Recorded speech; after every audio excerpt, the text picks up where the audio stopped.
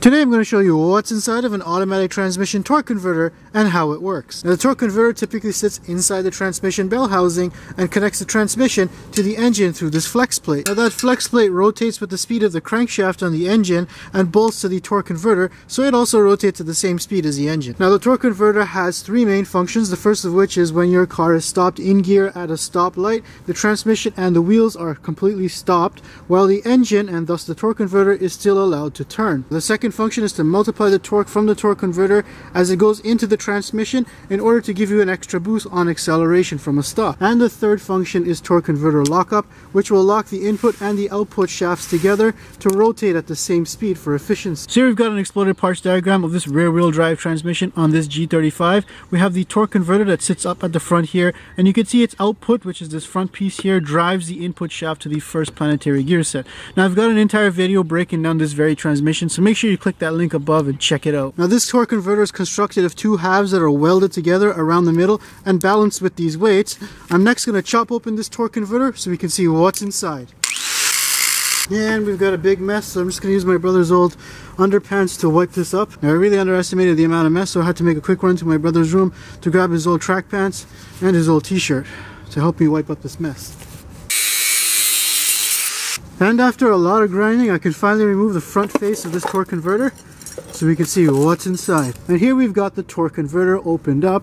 Now the side that connects to the transmission, on the back of it we have these fins that are fixed to it so it rotates with the engine and flings fluid around. This is called the pump side of the torque converter. Now on the other side, which connects to the flywheel on the engine, we have the turbine which spins inside of the housing. Now while the outside casing and the torque converter pump are the input to the torque converter and rotate with the engine speed, the output of the torque converter is this turbine which locks into the input shaft of the transmission. Now in between the transmission pump and the turbine we have the stator, which is this piece inside of here, and it locks in through these gears here to the transmission pump, which is locked to the transmission casing and does not rotate. Now at the top of the stator we have this thrust bearing.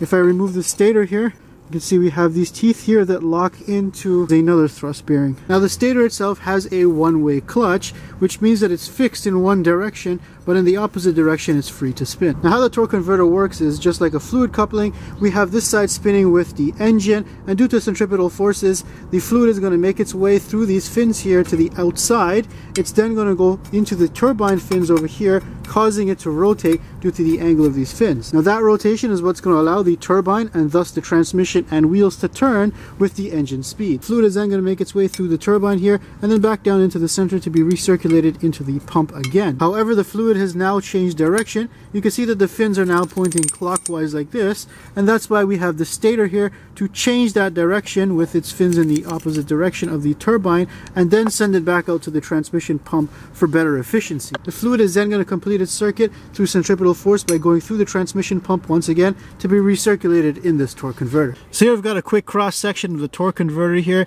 We have this side here which is bolted up to the engine through the flex plate, and that rotates the entire thing. And on the front here we have the pump which is fixed with the housing that's also rotating, flinging fluid from the center to the outside. That fluid is then going to change directions and flow back in through the turbine, causing a torque on the turbine, allowing it to spin as your output to the transmission.